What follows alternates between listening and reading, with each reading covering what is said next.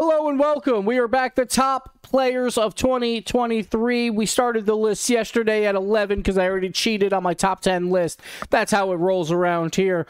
Once again, here are the rules that I go by for my top players. You can disagree.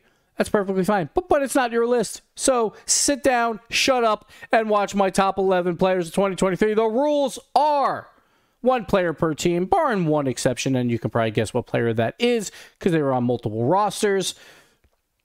And then it's mostly focused on RLCS. It's all focused on 3v3. I do not care about 2v2 or 1v1 in this. I do not care about Gamers 8 whatsoever in this. So that is how I rank them. But on that, let's get to it. I gave you guys a clue in the last video on who would be the next two players. You already know who they are because the YouTube thumbnail is going to tell you. Because honestly, more people click it probably if the player names are in there. So it is what it is. I am just a slave to the YouTube algorithm. But let's get into it. Number 8, Firstkiller. We got a talk about Firstkiller. It was a weird year. Not going to lie. Very, very strange. Winter, they finally get over that top 4 hump. And everyone's like, all right, maybe it's time. Maybe they win their first one. He obviously had one big mistake to cost him Game 6. Well, possibly cost him because, you know, it could have went that way anyway. But when you think about, like, a team and a player carrying a team, there is no bigger player than Firstkiller, I think, on most of these squads. The only other one I can think of that you could come close, outside of maybe Zen, because Zen's in like his own category almost, is Vatira to a certain extent, but I don't even think Zen or Vatira are still on that same page. It's not to discredit his teammates, but obviously there was a lot of issues with team play and all this stuff. We all saw the Roldiz video. I know he took it down immediately because honestly, Roldiz, not a good idea. But Firstkiller is the guy. He was FaZe. And while FaZe faltered at the end, his numbers are hard to argue against because his numbers were insane. Even in spring, when they failed to qualify, he still put up insane numbers. Obviously, the North American MVP, that includes fall as well, but his winter and spring numbers were insane. So you don't really have to worry about that too much. But it was just weird because the World Championship also felt like they just like, the team was already done and it was hard to get them to place well because like they just, like, it felt like it was over at that point, right? So, obviously, 13th place at Worlds. Terrible finish for them. Basically, just went 0-2 and bounced out. The spring split didn't make the major. Could I have ranked Firstkiller lower? At first, when I was thinking about this list, I had him at 10. I had him as my first guy to go off on the list. But it's hard because when you look at his numbers, regionally, he's massive.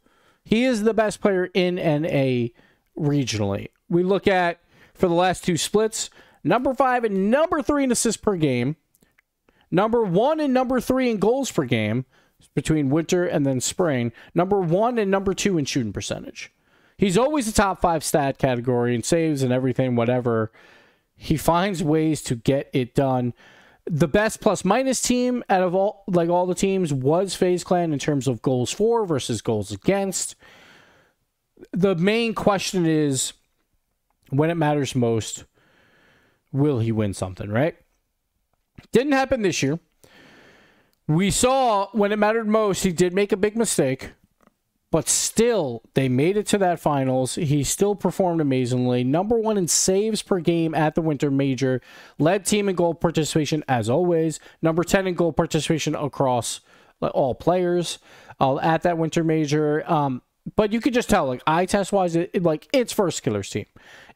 Now, is that a con? Could be. I think it's more of a pro. We all know that. We've talked about this a lot. I'm on the Firstkiller bandwagon for sure. Next year is going to be insane. Going to Gen G. So we got apparently Jack Chronic and Firstkiller. I expect them to be the number 1 seed in NA with the bullet. It just comes down to, can they take down European teams? And you expect Firstkiller to go way, way up on this list. Obviously, when he has to share a list with maybe an apparently Jack or even a Chronic, he might not make the list, but still, the team success is obviously going to be better than last year. You don't expect Gen G to get a 13th at the World Championship. You expect them to make probably at least one grand final. of a winter major, or of a major, I should say. But it depends on format and all that. So, Firstkiller, number 8. When I first started this list, I put him at number 10, but it's hard to mistake what he's done regionally, or it's hard to, like, not see that. He's just so goddamn good. He's just so good. Anyway, moving on. You all know I love him. We're going to CRR. Now, this one may be a little controversial. I think a lot of people put Razebull here instead. I think CRR is the better player than Razebull. Not to take away from Razebull. They're both fantastic. That's why complexity is so good. The one thing with CRR, defense was the name of the game for complexity. They are always amazing at defense.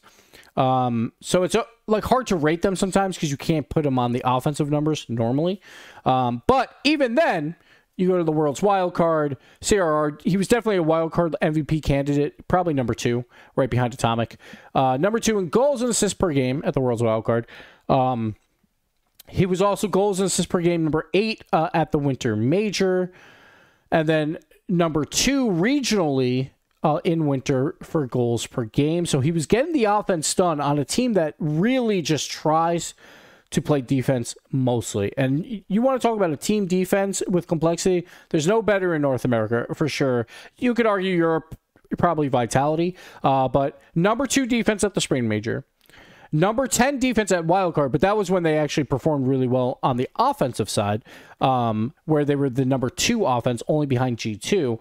Then you go number 3 defense at the main event of the World Championship, number 3 defense at the Winter Major. So basically, top 3 when it matters most, like at the end of a major or at the end of the World Championship, like in that main event, they were always the top 3 defense. CRR had a lot to do with that, but he also had a lot to do with it on the offensive side. Very fast player, a player with a lot of flashy mechs that would make goals happen that you wouldn't expect to actually work, right? And I think complexity needed that at times when it's like, all right, we're going to play a lot of defense, but we still got to put up, 2 goals per game to make sure we're getting these wins. And like in most games, it was like, that probably shouldn't have went in, but CRR was the man on the ball, and he got it done. So I put CRR here at number 7, mostly because, like, a complexity was better than their results, which seems completely unfair because you have to go by results, right? But complexity was so close to being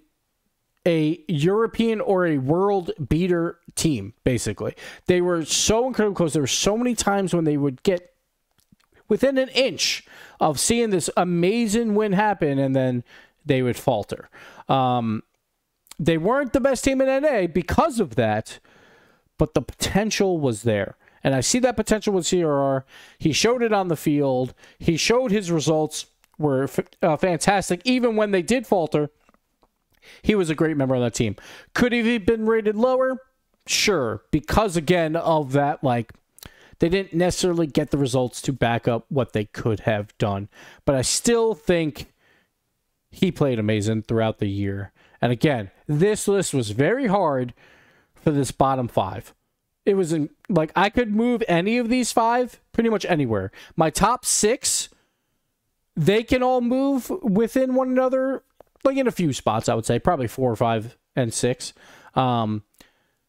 But there is a gap now. There is a gap moving on to number 6 and onwards. But number 7 through 11, we talked about all these players. There was CRR, Firstkiller, then we had Killers, we had Atomic, and we had LJ. Based on whatever criteria you want to talk about, this could have went anyway. Like any of these 5 players could have moved around. You could have even subbed out some of these players. CRR for Razebull, Killers for Roas, Firstkiller. All right. He's staying on the list.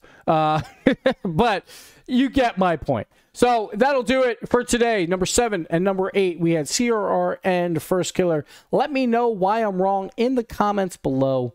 I'll love you anyway. Thank you. Have a good night. We'll see you tomorrow. Bye-bye.